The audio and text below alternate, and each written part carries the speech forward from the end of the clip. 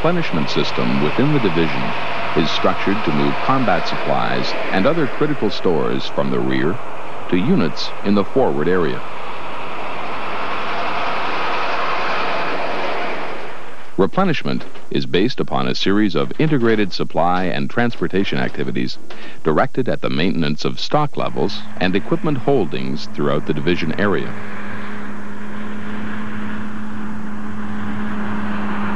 It involves periodic forecasts, tabulation of demands and deliveries to keep the division's one-day maintenance load and the unit's 3 days basic load as intact as possible. The system is supported by automated data processing to ensure a timely response to the needs of the troops in battle. Division replenishment activities are based upon focal points involving replenishment points, delivery points, commodity points, dumps, administrative areas, and unit echelons.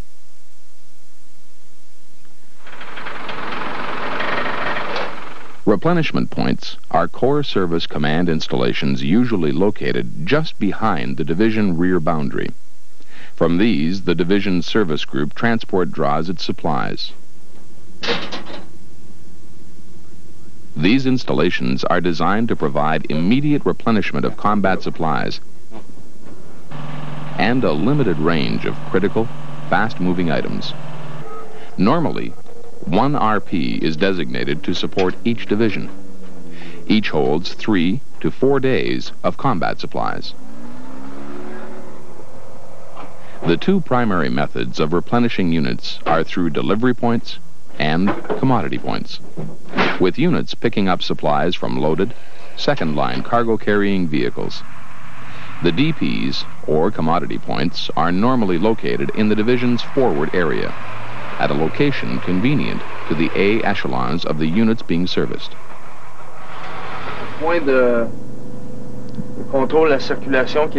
The number and location of these points is decided by the formation staff and depends on the extent to which units are dispersed and the state of the ongoing battle.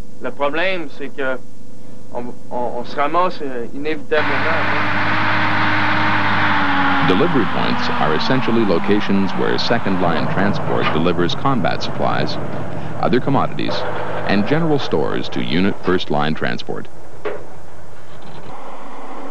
They normally operate at night for a predetermined period of time on behalf of specifically designated units, minimizing movement of second-line traffic in forward areas, and regulating the workday for second-line support units.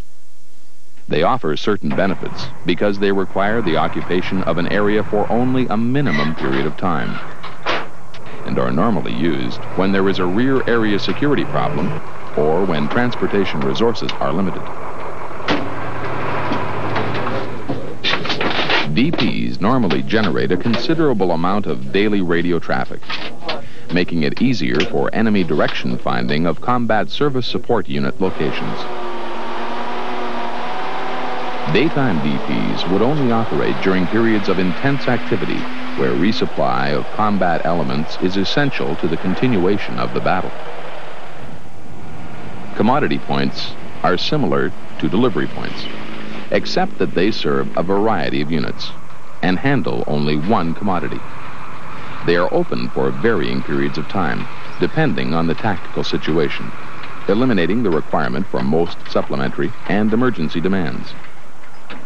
Commodity points are operated and controlled in the same manner as delivery points. Commodity points minimize administrative vehicle concentrations in the forward area, reduce radio traffic, and provide a quicker response to unit needs on a 24-hour basis. They offer advantages when there is an adverse air situation and a considerable enemy electronic warfare threat. Conversely, they limit flexibility and are difficult to defend against even relatively small enemy ground attacks. To provide large quantities of ammunition, defense, and engineer stores, it may be necessary to conduct dumping programs in the forward area. These programs are normally conducted at division level or higher. Attack on the north. Dumps are located sufficiently far forward to permit pickup by unit first-line transport resources, and yet allow safe delivery by second and third-line vehicles. The replenishment system encompasses the disc group service battalions operating from the brigade administrative area or the forward administrative area, receiving demands from the supported units, satisfying unit demands by direct delivery, and replenishing their second-line stocks by drawing combat supplies from the RP and other commodities from the RP or the disc group supply battalion. Combat supplies include ammunition, petroleum products, rations, and, when required, water. Ammunition includes small arms, anti-tank, tank, artillery, and light anti-aircraft ammunition, mines, explosives, and grenades. Stocks are maintained at levels determined by the staff, and replenishment of a unit's basic load is automatic. POL includes fuels, lubricants, hydraulic and insulating oils, temporary protectives, liquid coolant, de-icing and antifreeze compounds, and additives. Stocks are maintained at predetermined levels, and unit basic loads are replenished after a move and at the end of each day. Rations are handled in fresh, pack, or emergency forms according to the tactical situation. Brigade units make their requirements for combat supplies known to their supporting service battalion supply and transport company, which delivers these either direct or via a DP. After completing a DP run, demands are passed from the transport organizations to the RP. Replacement stocks are picked up from the RP, and the fully laden vehicles returned to their battalion locations. The disc group transport battalion similarly supports the division troops units. When division troops elements are deployed in a brigade area, the disc group functional battalions may continue to provide direct support, or the appropriate service battalion may be augmented as necessary. In addition to combat supplies, other categories of stores and equipment handled by the replenishment system include repair parts, technical stores, general stores, clothing and accoutrements, amenities, airborne stores, engineers stores, defense stores, cryptographic stores, and vehicles. Controlled stores are categorized as items of stores and equipment subject to special controls because of their operational significance or limited availability. They include vehicles, weapons, major assemblies, and items in short supply, and require operations staff release authority. A limited range of controlled stores is held by the supply and service battalions. Unit demands for controlled stores are handled similarly to those for combat supplies, except that a request for release of such stores must be passed via the staff channels to the releasing headquarters. Demands are not satisfied by supply organizations until release authority is received from the G3 staff of the appropriate releasing headquarters. Operationally urgent demands for controlled stores are handled in the same manner, except that delivery is effected by the fastest available means. Repair parts are technical stores with a special significance. Certain parts are often designated controlled stores and are handled as such. Units submit demands for repair parts to their supporting disc group service battalion S&T company, which provides the required items. The S&T company then demands on the disc group supply battalion for replenishment of its first and second level stocks, and replacement items are issued. Demands which cannot be satisfied by the service battalions are passed to the supply battalion. If the demand still cannot be satisfied, the supply battalion passes it to the Corps Service Command, which arranges for the issue of the needed items to the disc group. Technical stores include all armament and technical equipment such as small arms, crew-served weapons, radios, radar sets, and generators. The division holdings are limited to the provision of immediate replacements to units in emergencies. They are normally categorized as controlled stores. The supply of non-controlled technical stores is based on daily demands by units, which are consolidated at brigade and division headquarters and released according to requirement or availability.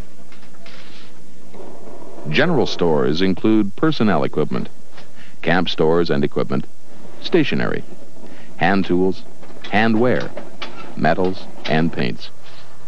Generally, these stores are less critical to an operation and are slower moving.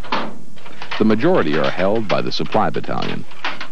Replenishment demands from units are consolidated at the service battalion and passed onwards to the supply battalion.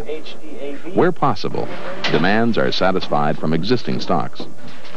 Due to weight, bulk, and actual consumption patterns, a number of commodities are provided in bulk based on forecast usage rates.